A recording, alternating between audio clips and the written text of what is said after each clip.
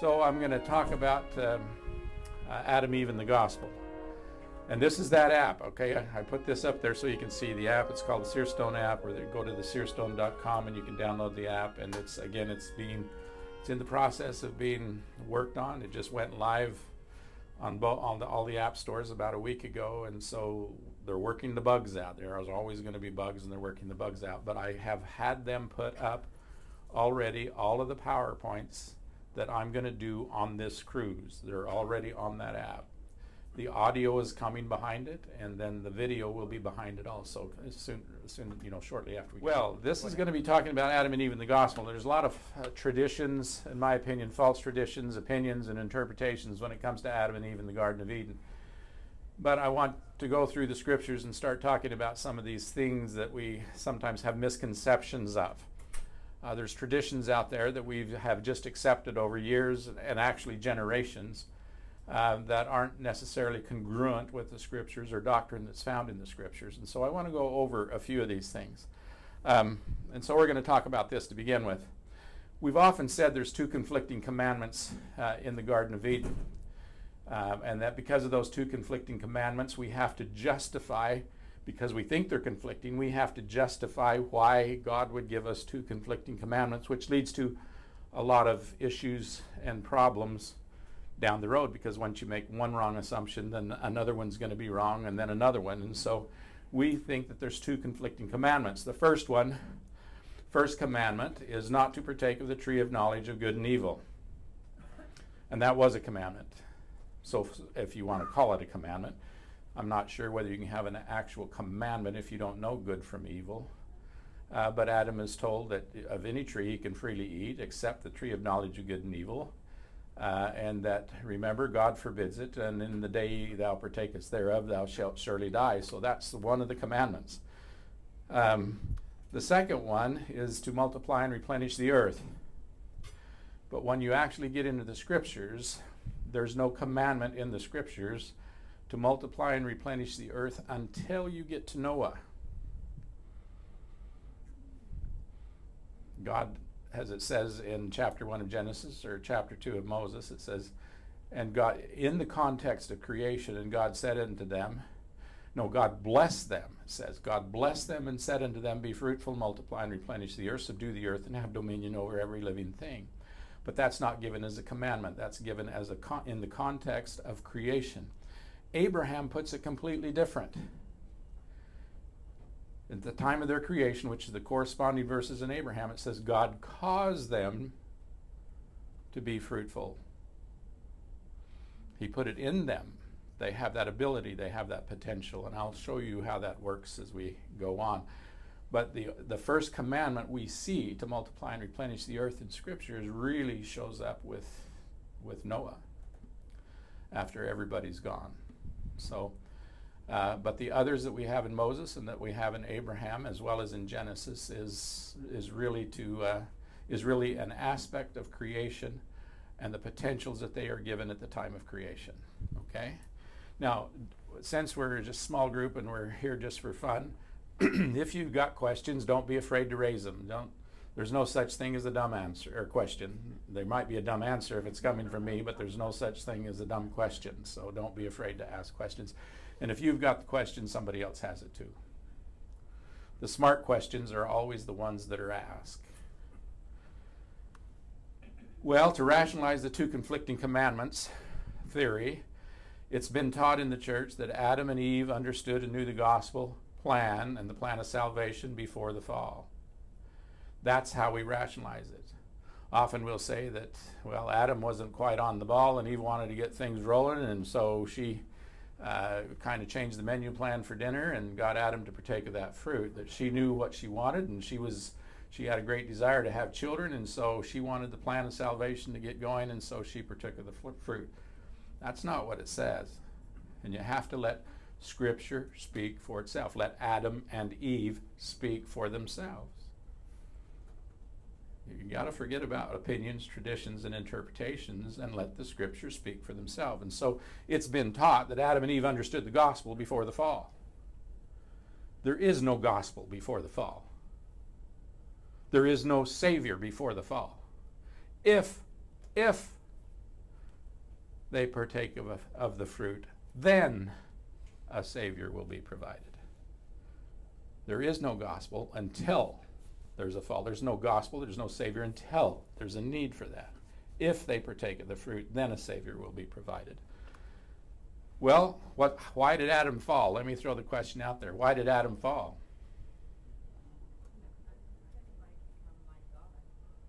Okay? That was Eve's argument.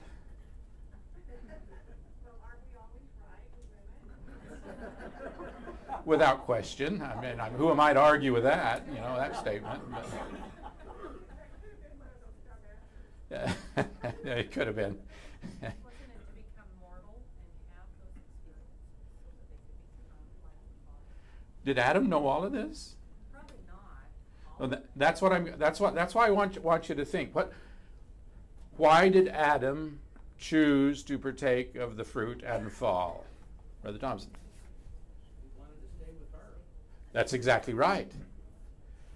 Listen to what the scriptures say, and let the scriptures speak for themselves. And I, the Lord God, said unto Adam, who told thee that thou wast naked? When he says, Adam, where art thou? God knew where he was, and he knew what he had done. No pun intended there. And he questioned him, hast thou eaten of the tree whereof I have commanded that thou should not eat?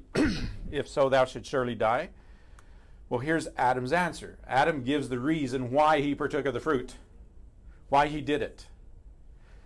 And he says, according to Scripture, and the man said, the woman thou gavest me and commanded she should remain with me, she gave me of the fruit and I did eat. So Adam, and we've all heard this, Adam first blames God, the woman you gave me, and then you commanded she should remain with me. She gave me and I did eat.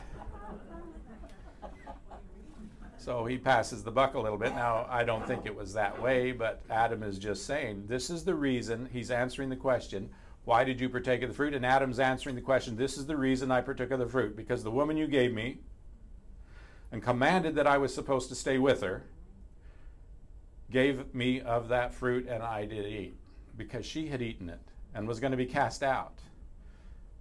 Adam wasn't going to eat it. He said no. She partakes of it. Now she's going to get cast out, and Adam says, I'm supposed to stay with her. I'm supposed to stay with her. So Adam's fall wasn't an issue. Adam's fall was an issue of eternal marriage, not an issue of posterity, nor an issue of making the gospel plan go forward. Eternal marriage is required for exaltation, not children. So the issue of the fall with Adam was that of staying or remaining with that spouse, with Eve. That's what he says. Now you can say anything you want, and I can't argue with your opinions, but the scripture says that Adam says that it's because he's supposed to remain with the woman. That's why he partook when questioned by God. We learn in the scriptures there in Moses 3, and the rib which I, the Lord God, had taken from Adam, made I woman, and brought her unto the man. And Adam said, this I know is bone of my bones and flesh of my flesh, and she shall be called woman, because she was taken out of man. And we learn this there at the end of Moses chapter 3 as it goes on, and it says, therefore shall, and this is where the Lord starts talking. The first was Adam speaking. Now this is where the Lord starts speaking, and he says, therefore shall a man leave his father and mother, and cleave unto his wife, and the twain shall be one flesh. So he says when a man gets married, a man shall leave his father and mother and cleave unto his wife and her family and her friends. I don't know whether you've noticed, but a man will live closer to his in-laws than he does his own family. And we learn through Scripture that a man, and this was the warning to David and to Solomon and many others, a man worships the God of his wife. And so a man shall leave his father and mother and cleave unto his wife. And so that's what's being said here in a roundabout way. And the twain shall be one flesh. And now here it's coming down to answer one of those two conflicting commandments. And they were both naked, and the man and his wife were not ashamed. Now what does that mean? They were both naked and not ashamed. What's that? They didn't Okay. Can you hear me if I step away from that? In the back, you can't. Bruce, I think you can. Boy, now I can sing. Okay. So what does it mean? What does it mean? Say it again. You said it. They didn't have anything. Yeah. Did they have the potential? They had the potential. Just like a child has the potential for posterity. But they didn't have the sexuality. They didn't have the sexuality. Go ahead. It was Satan that introduced shame when he said, look, you're naked. Find something to cover up. Right, exactly. They had the potential, they had the ability by the fact that they were created. That's why Abraham says, and God caused them, is speaking of the creation, which is the corresponding verses in Moses. God, speaking of the creation of Adam and Eve, says he caused them that they would be fruitful, multiply, and replenish the earth. Caused them to have the potential to subdue the earth, and caused them to have the ability to have dominion over every living thing.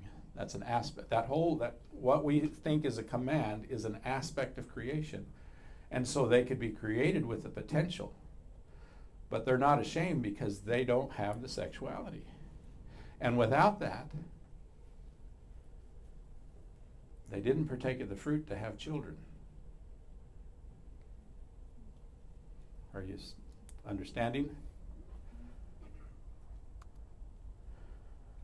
In 2 Nephi we read, and they would have no children, wherefore they would have remained in a state of innocence.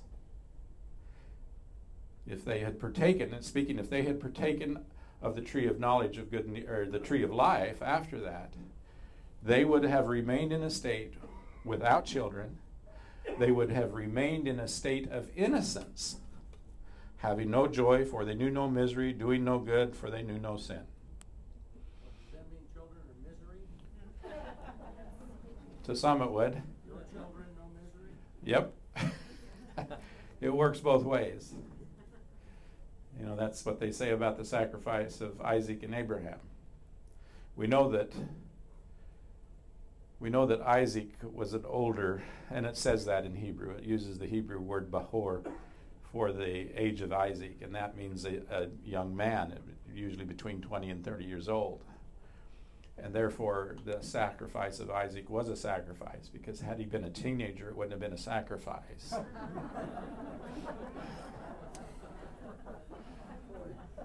So, you realize before Eve was created, the Garden of Eden and mankind was perfect. Completely perfect. Adam was perfect in every way. He couldn't fold the towels the wrong way. He couldn't put the toilet paper up backwards. He could eat what he wanted.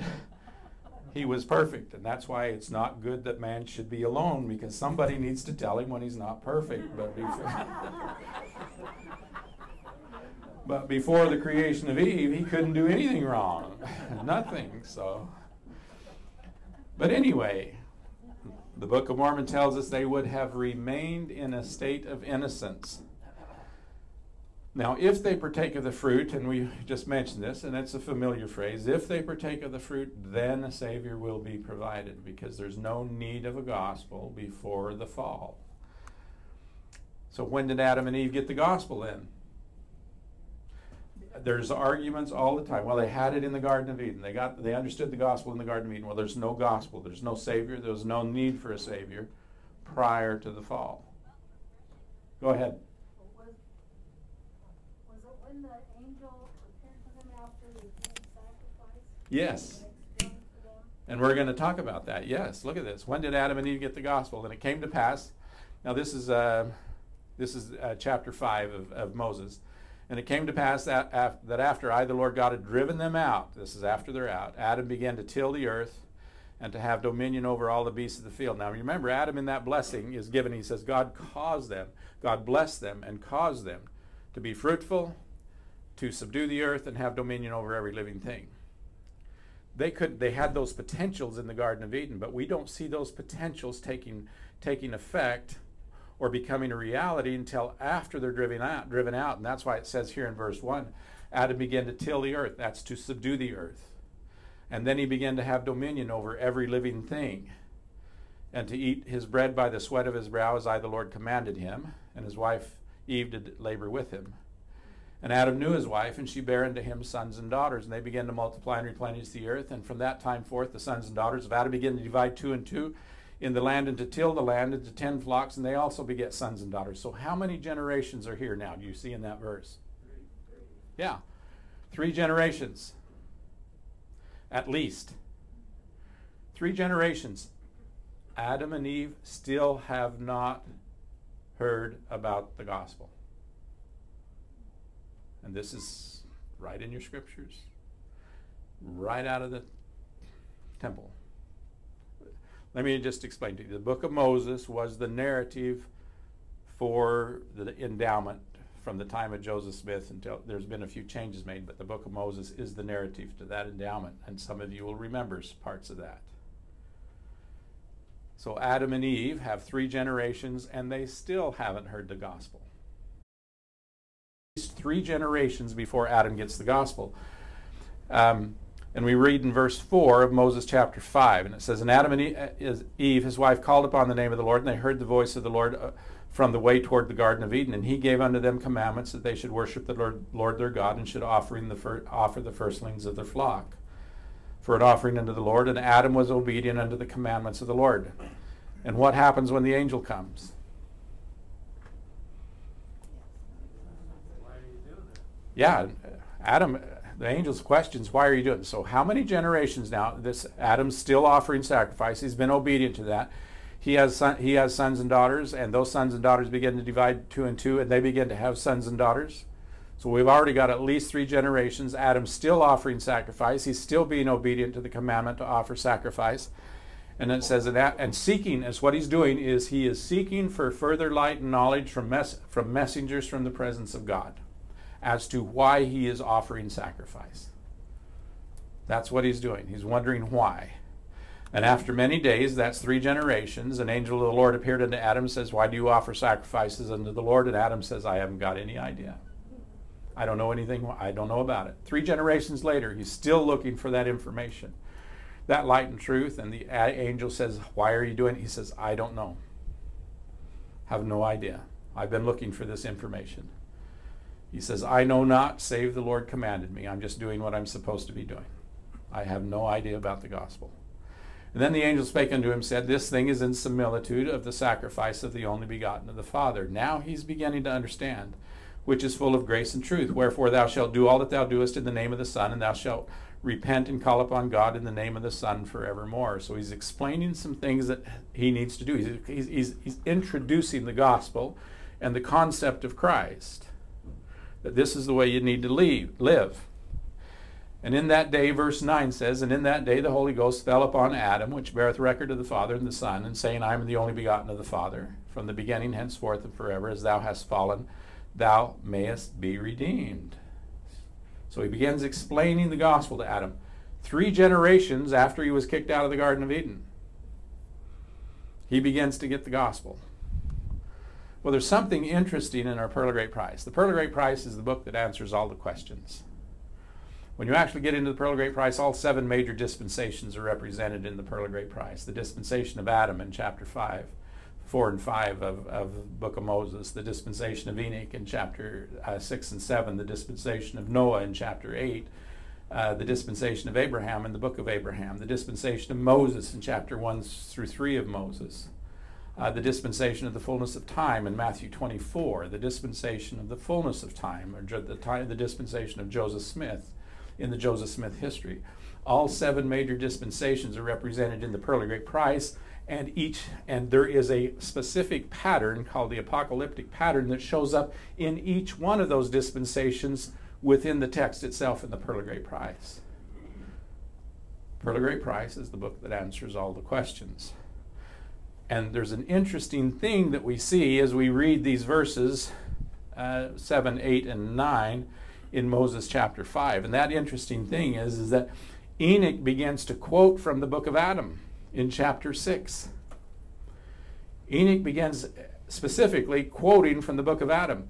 And he provides the detail that fits between verses 8 and 9 of chapter 5. So you will read down through Moses chapter 8 or chapter 5 verse 8. Then you should go to Moses, or then you should go to Moses chapter 6 and then read verses 51 through 68. Those 18 verses, 17 verses there. You read that, and then you go back to Moses chapter 5 verse 9 and you continue on. Because Enoch, in order to establish his Zion, takes the book of Adam and begins quoting from it to his people. And we see, and it even says there, and the Lord spake unto Adam, saying, and you could actually put quote marks there in verse 51. And you could put the last quote marks in verse 68 of chapter 6. He begins quoting from the book of Adam in order to supply that detail that we don't often see in chapter 5. Go ahead. What is the book of Adam? Well, Adam kept a record, it says. Adam kept a record of all things. We learned in the Pearl of Great Price. He kept a book. There's been an apocalypse of Adam, a testament of Adam that's been discovered in the last number of years.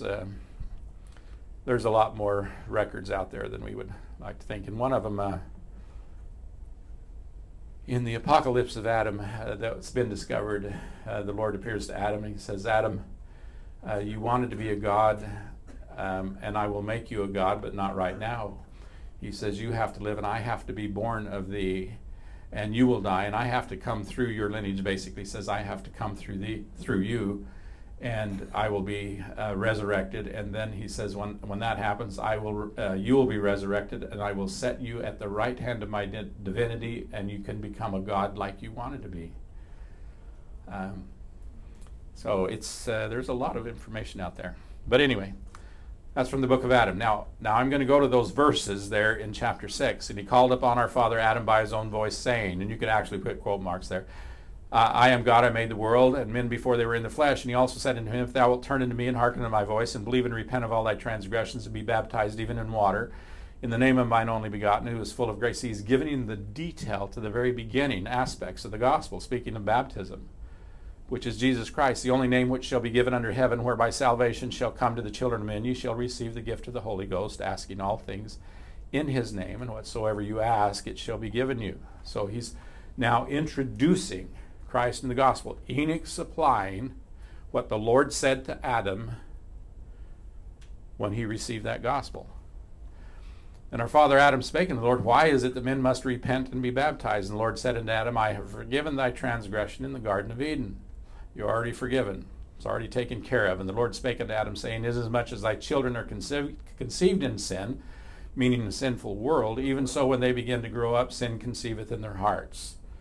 So because we live in a rotten world, we're kind of rotten sometimes, most of the times, according to King Benjamin. Inasmuch as thy children are conceived in sin, even so when they begin to grow up, sin conceiveth in their hearts, and they taste the bitter, that they may know to prize the good. And it's given unto them to know good from evil, wherefore they are agents unto themselves. And I have given unto you another law and commandment. So he says, okay, this is what you have to do. This is what you need to do. Now I'm going to give you another commandment. Here's the first commandment after they get the gospel. After they're starting to get the gospel, I'm going to give you another commandment now. And he says, wherefore teach it unto your children, that all men everywhere must repent, or they can in no wise inherit the kingdom of God. For no unclean thing can dwell there, dwell in his presence. Therefore I give unto you a commandment to teach these things freely unto your children. In 2 verses, he gives one commandment emphasized in 2 verses. Verse 57, teach this unto your children. Teach it, that there's a Savior, that there's no original sin, that you have to repent and be baptized and receive the gift of the Holy. He says, teach that unto your children. And then he concludes that in verse 58 by saying again, I give unto you a commandment to teach these things freely unto your children. That doesn't mean without charge. That means all the time. All the time. Teach these things. You got to get this in them. What is it in section 68 of the Doctrine and Covenants? If parents have children in Zion, and what? Teach them not to understand faith, repentance, baptism, and the gift of the Holy Ghost. The sin will be upon the heads of the parents. Now, to teach them, those who teach them not to understand, implies that we as parents understand it. And that's the very first commandment Adam gets after he receives the gospel, is to teach these things unto your children. Teach these things freely unto your children. That which means all the time. Teach it all the time about the Savior and about the atonement and about redemption. Then it goes on in verse 59, we're going to skip a little bit, that by reason of transgression cometh the fall, and he's explaining a little, he's going on explaining a little more in depth, bringeth death, and inasmuch as you were born into the world by water, and the Spirit which I have made also became the dust of a living soul, even so you must be born again into the kingdom of heaven, of water and of the Spirit, and be cleansed by blood, even the blood of mine only begotten, that you might be sanctified from all sin, and enjoy the words of eternal life in this world, and eternal life in the world to come. So he's explaining what the potentials are, what the opportunities are going to be. That's the gospel. What he said in those few verses is the gospel, and our responsibility in the gospel to make sure that our children have it, to understand it, comprehend it, as section 68 says. Then in verse 60, he says, by the water you keep the commandment, by the Spirit you are justified, and by the blood you are sanctified. There's three cleansings, there's three baptisms in the Book of Mormon. You remember what they are? Baptism of water, fire, and the Holy Ghost, or the Spirit. It doesn't say or, it doesn't say by fire or the Holy Ghost. It says by fire and the Holy Ghost. There's three of them, not two of them. That's the three that's talked about in the Book of Mormon are explained here in verse 60. By the water, the baptism of water, by the water you keep the commandment, by the Spirit you are justified, and by the blood, i.e. the refiner's fire, you are sanctified. And many people will say, well, the Spirit and fire in the Book of Mormon are the same thing. It's not the same thing. It always says and this is the explanation of it. It's the refiner's fire. It's the sanctification. By the water you keep the commandment, by the Spirit you are justified, by the blood you are sanctified. And then he says, verse 62, now behold, I say unto you, this is the plan of salvation unto all men through the blood of mine only begotten, who shall come in the meridian of time. And it came to pass, when the Lord had spoken with Adam our father, he cried unto the Lord, and he was caught away by the Spirit of the Lord, and carried down into the water, and was laid under the water, and brought forth out of the water, and he was baptized, and the Spirit of God descended upon him, and thus he was born of the Spirit. Now verse 65 here is included in verse 9 of Moses chapter 5. Are you seeing how this fits together? And 66, and he heard a voice out of heaven, said, thou art baptized with fire and with the Holy Ghost. This is the record of the Father and the Son, henceforth and forever. And thou art after the order of him who was without beginning of days or end of years, from eternity to all eternity. And then he says, behold, thou art one in me. That's the word for atonement. One in me. Thou art one in me, a son of God, and thus, by this way, by this gospel, by doing this, by participating in this gospel, by doing all of this, thus may all become my sons and daughters. That's why it says in John chapter 1, Christ came and gave us power to become the sons and daughters of God. And that's what he's saying here. It's the gospel, it's the plan of salvation that gives us power to become the sons and daughters of God, as it says in John chapter 1. And this is what it says as he ends this passage. This is the way we become sons and daughters unto God. Now back to verse 9, Moses chapter 5. In that day the Holy Ghost fell upon Adam. And so we just seen the detail there in Moses chapter 6. Seen the detail. And then in 11, that's why that other one was there. 10 was out, where Adam said, were it not, Adam says the same thing in verse 10. That somehow that slide got moved. Adam says in verse 10, if we hadn't have sinned, if we hadn't have transgressed, we would have never known anything about the redemption. And it says, and Eve, his wife, heard Adam say that, heard all of these things, and was glad. Now, when we think and teach that Eve understood the gospel before the fall, if you let Eve speak for herself, this is what she says. Were it not for our transgression, if we hadn't have fallen, were it not for our transgression, we would have never had seed. There would have been no posterity. We wouldn't have even known anything about it. for they would have remained in a state of innocence. We would have never known if it were not for our transgression. We should have never known good and evil. Were it not for our transgression, we would not have ever known the joy of our redemption and the eternal life which God giveth unto all the obedient. That's Eve's words, not the opinion and tradition that we're often taught or believe, that Eve understood the gospel. She says she didn't. And she says, were it not for our transgression, just as Adam did in verse 10. Were it not for our transgression, we would have never known any of this stuff. Remembering that it's 3 generations later. You remember it used to say about Adam and Eve, even in the temple years ago, it used to say that, in a manner of speaking, it said that he was having great success among all of these people except Adam and Eve. That's out of the next 2 or 3 verses. Remembering there's 3 generations. Well, here's that command again. Teach these things unto your children in Moses chapter 6. And I give unto you commandment to teach these things freely unto your children. Now we're going back in verse 12 there, which is the next verse in chapter 5. And Adam and Eve blessed the name of God, and they made all these things known unto their sons and daughters. That's those 3 generations. Now that they got the gospel, they taught them. They made all of these things known unto their sons and daughters. That's those 3 generations. And then Satan came among them. Joseph Smith said that Satan sets up his kingdom at the very same time that the Lord sets up his. As soon as the gospel's on the earth, then Satan sets up his gospel kingdom, or his gospel. As soon as they know about a Son of God who's going to atone for the sins of mankind, Satan comes on the scene and says, I am also a son of God. Satan came among them saying, I am also a son of God. And he commanded them, saying, believe it not. And they believed it not. And they loved Satan more than God. And men from that time forth became carnal, sensual, and devilish. So as soon as the gospel's given to them, as soon as they're taught the gospel, Satan's there saying, look, you can't see that God that your father's talking about. And Satan, we learn elsewhere, is in the Book of Mormon, is appearing as an angel of light. And Satan is saying, I'm also a son of God. You can see me. You can't see the one he's talking about. Don't believe your father. And it says, and they believed it not, and they loved Satan more than God. Now, men from that time forth, not before that, not before they had the gospel, only after they get the gospel can they sin against the gospel. Only after they get it. Men from that time forth became carnal, sensual, and devilish. You have to have gospel law in order to sin against the gospel. You can't be disobedient until you covenant to be obedient.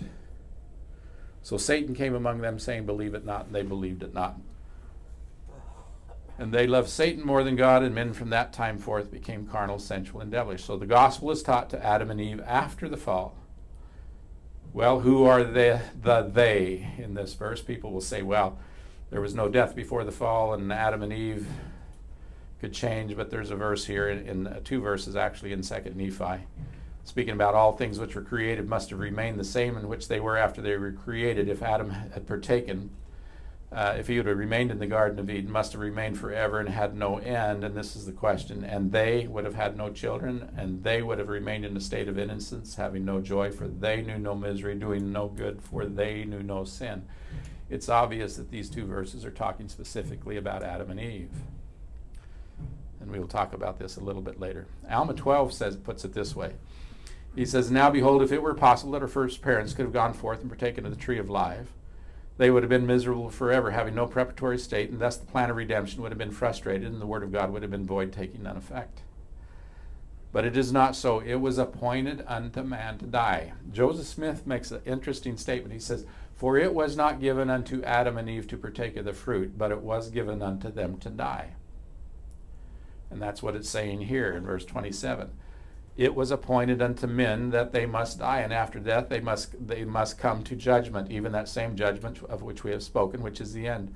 And after God had appointed these things should come unto man, after he's going to die, behold, he then saw that it was expedient that man should know concerning the things whereof he had appointed unto them. So it's what he's saying. After the fall, they needed to know about the gospel.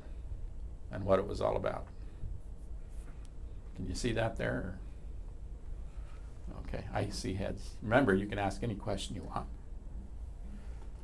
I told some the other day that the greatest line in Star Wars is the simple-minded are easily persuaded.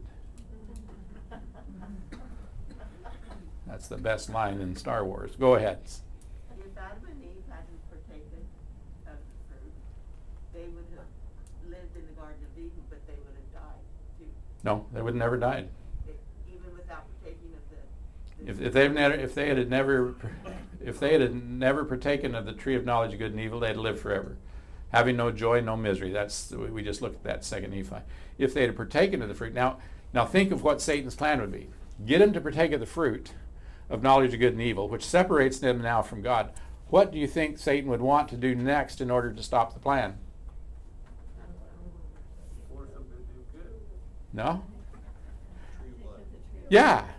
Hey, there's some fast food down here on the corner that's really, really good, and we call that the tree of life.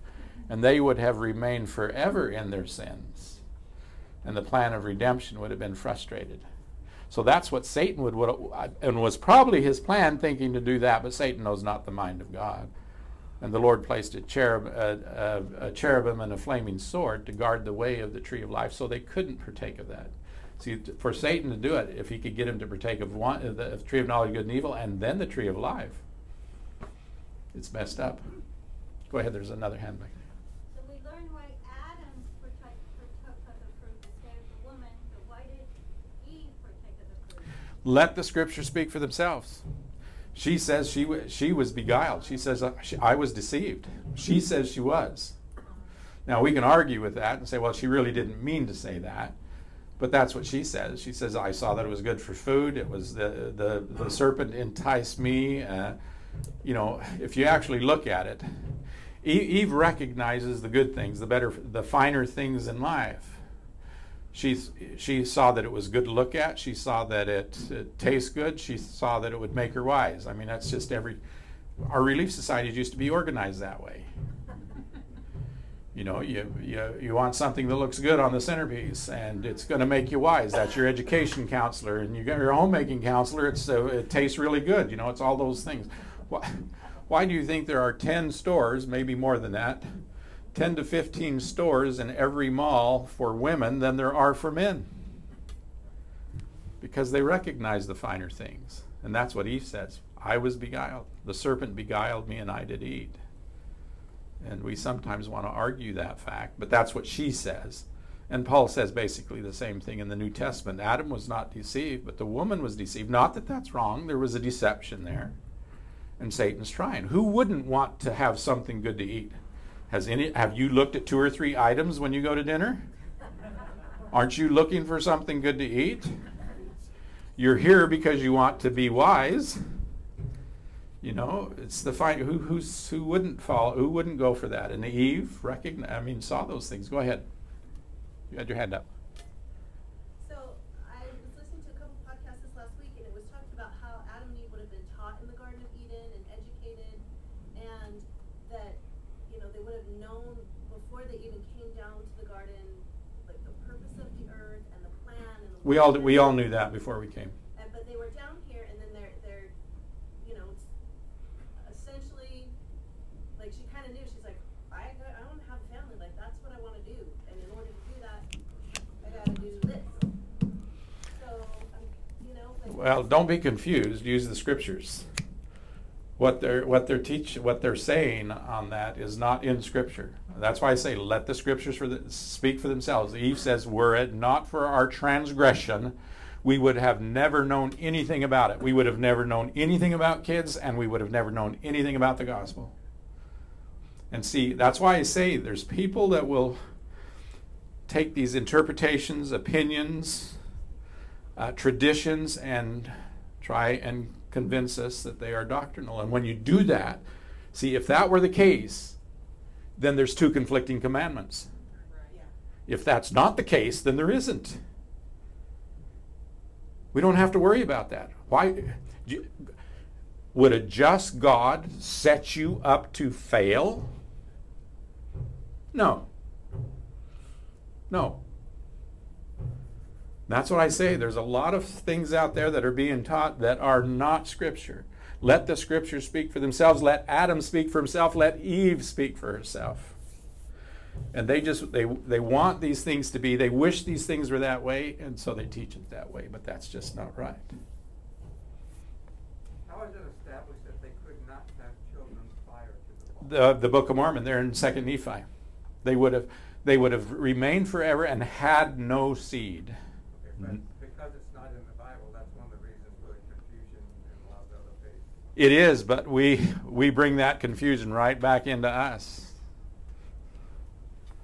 Sister Thompson, or somebody, I think it's. I think I heard you say that it was not appointed unto them that they should eat the fruit, but it was appointed unto them to die. Yeah, you heard me say that, but that was a quote from Joseph Smith. Okay, so I'm not understanding what that means. There might have been a different way for them to come to that conclusion. They could have died in a different way. Well, they might have chosen to partake of the fruit later on, or to eat something else, or I don't know.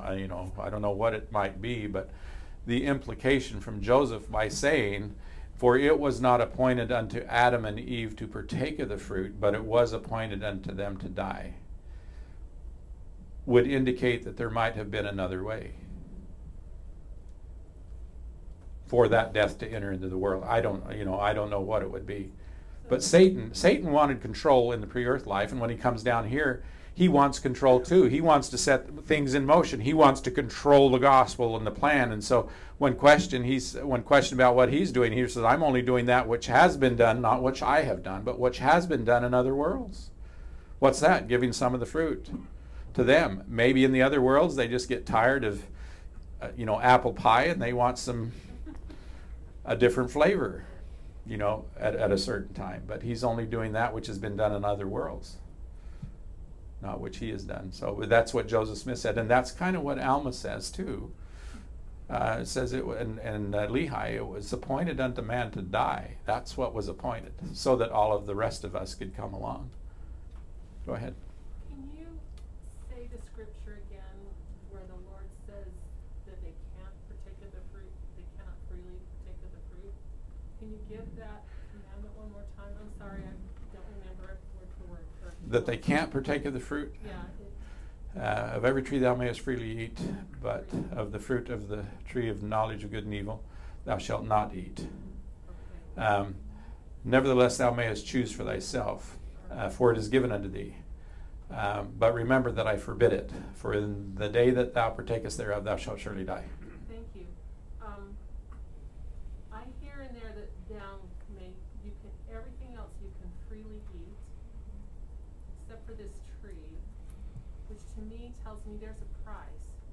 But he says, nevertheless thou mayest choose for thyself, for it is given unto Yourself, you. that there's going to be a price. There's a consequence. And so that just struck me just now. I'm just thinking, okay, they can still eat. I mean, they were told not to, but there would be a price or a penalty if they did. And Yeah. then that's when they.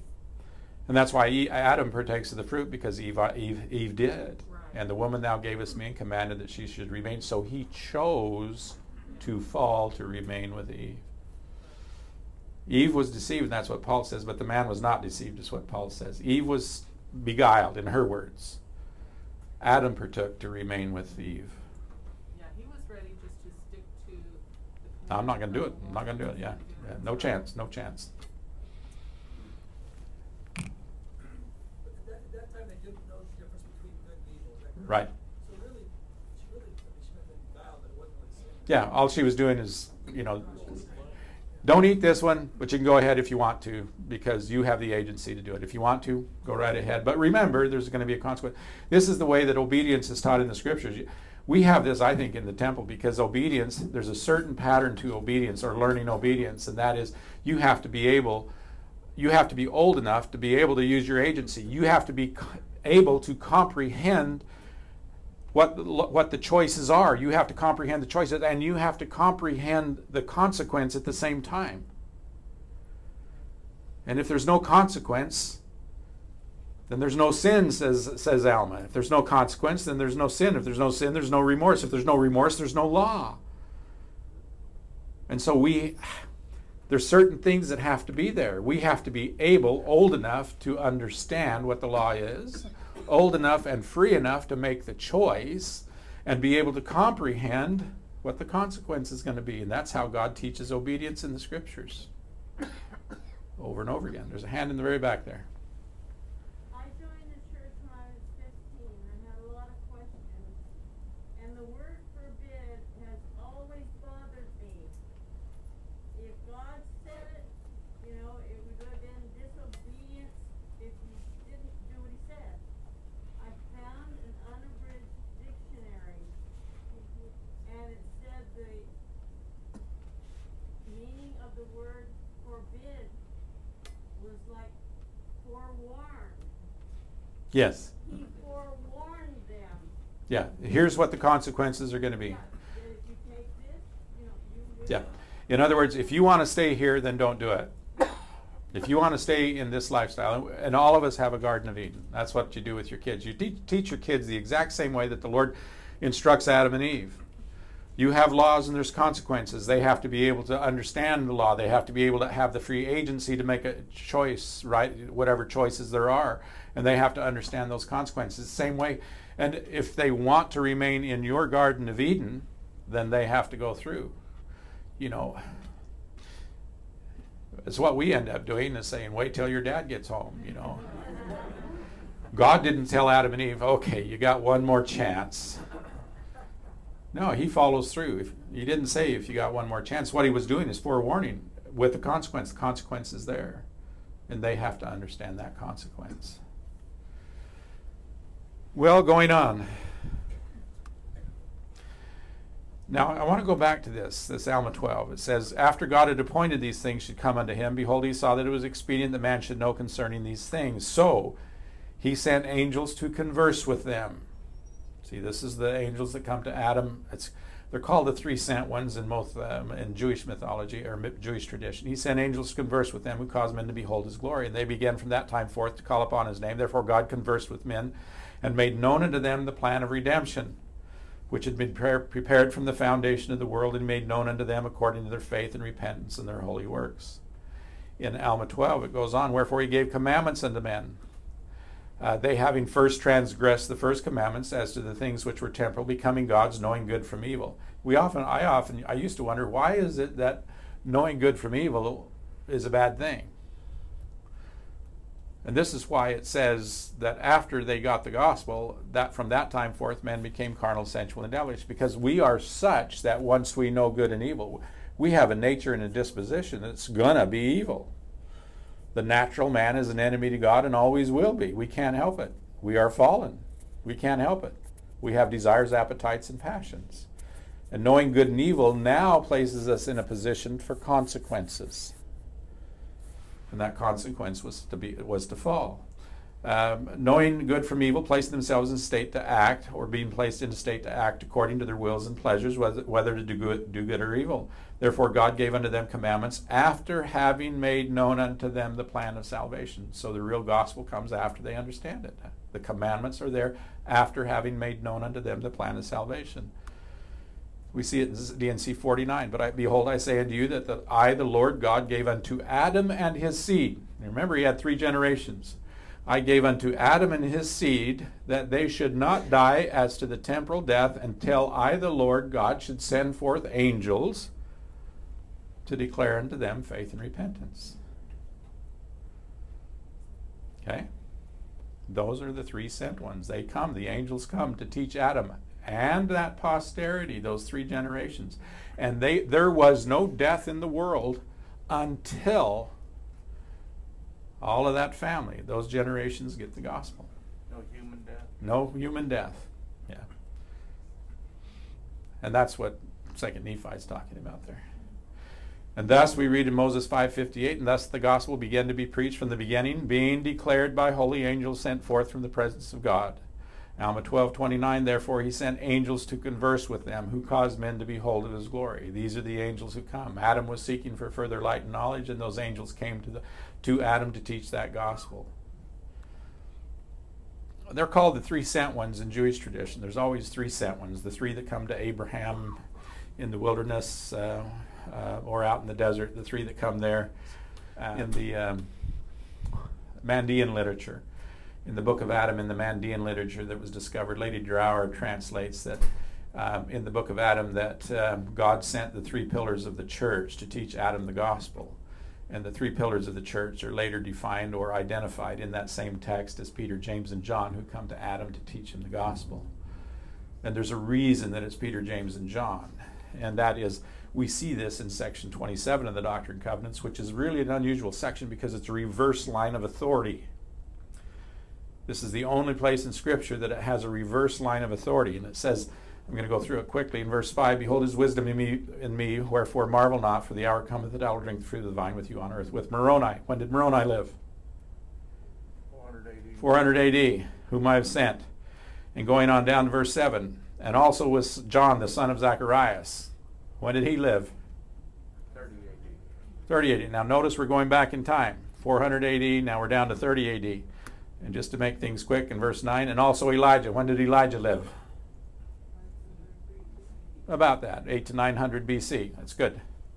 And then verse 10, and notice how it's worded here. And also with Joseph and Jacob and Isaac and Abraham. Notice the reverse order.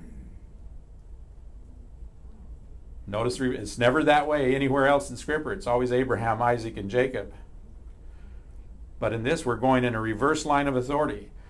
And also with Joseph and Jacob and Isaac and Abraham, and by your fathers by whom the promises were made, and also with Michael or Adam. So now where are we back? Now we're gone back. And then there's one more step. And also with Peter, James, and John. The presidency of the Melchizedek priesthood.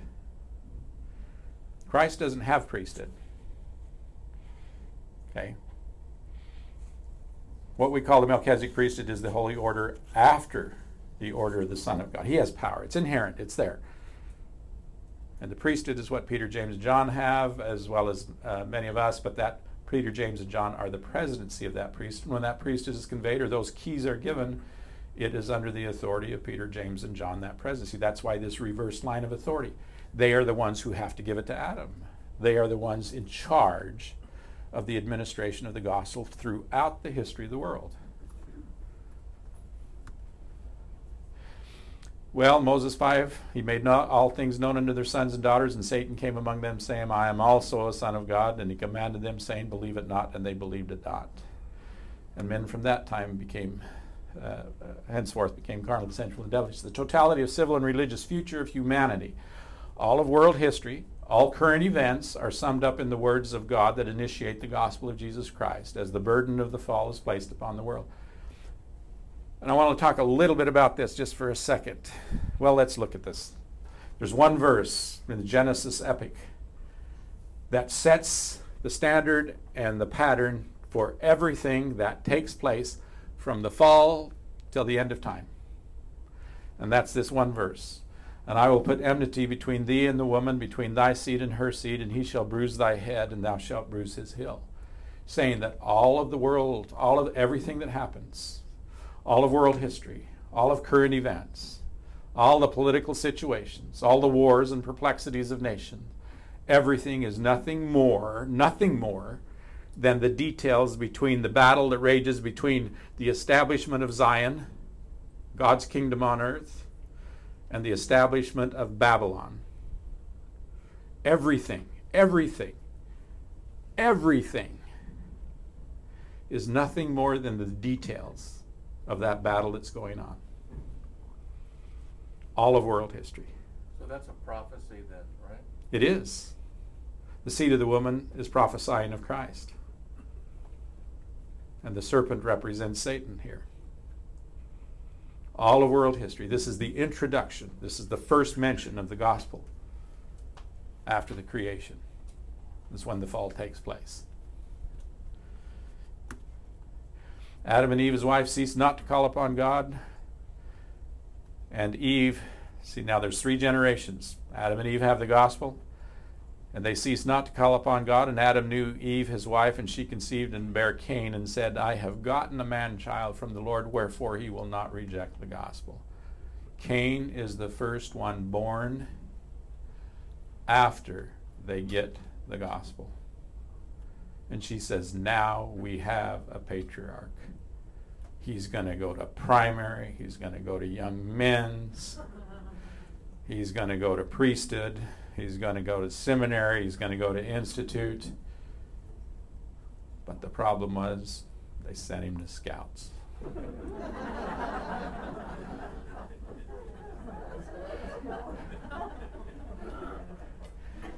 So they have 3 generations, and they all rejected the gospel, except for Adam and Eve. Satan had great success among all of those posterity of Adam, except for Adam and Eve. And now that they have the gospel, Adam knew his wife Eve, and she conceived and bare a son, and says, now I have gotten a man-child from the Lord, and he's not going to reject it like everybody else, because I'll teach him from the very beginning. Okay, any questions? But Cain hearkened not, saying, who is the Lord that I should know him, is the next part of that verse. And that will be the next session. I don't know what time it is. No, we still got an hour. What's that? Yeah, we want to take a break. Is that all right? Any questions about this before? Remember, you're not required to come back, but the best part is yet to come.